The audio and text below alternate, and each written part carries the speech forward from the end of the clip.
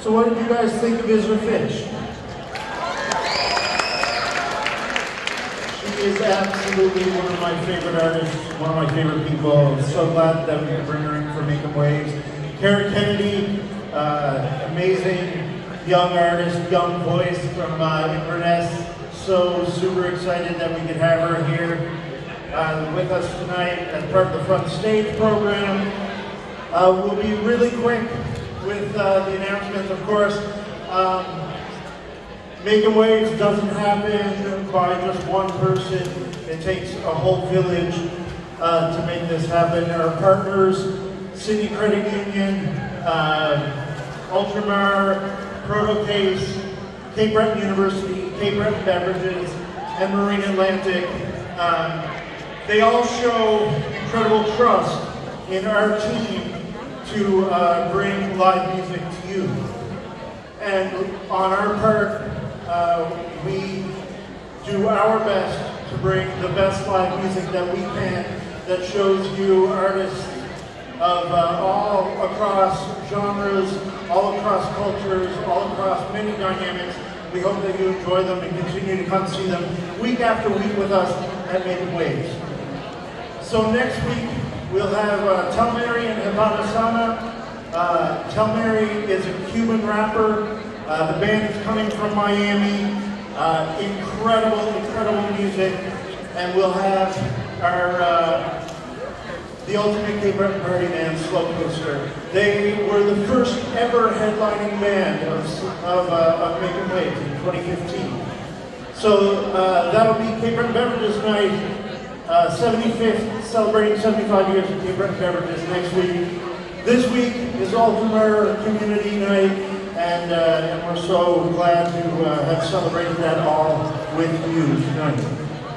We're going to get right back into the music. I want to encourage everybody who's able that's sitting down in the stands to join us up front, because it's going to be a party. This is one of the best live shows that you'll ever see. For 10 years, Neon Dreams has been at the forefront of the East Coast music scene. From the club scene to the festival stages to international sensation, these guys come by things through honesty and hard work. They've had gold and platinum singles. They've accumulated tens of millions of streams. They've played sold-out shows, won numerous Canadian awards, including Juno Awards. But more than all of that, the band practices the positivity that they preach. Our friend Ryan McNeil from the Bear McNeils last week, he said to me when he asked about who was playing this week, and I told him Neon Dreams, he was like, you know what, when I was in South Africa, I heard those guys, I didn't even know they were from Nova Scotia. When I was in South Africa, they played those guys every single day in the radio.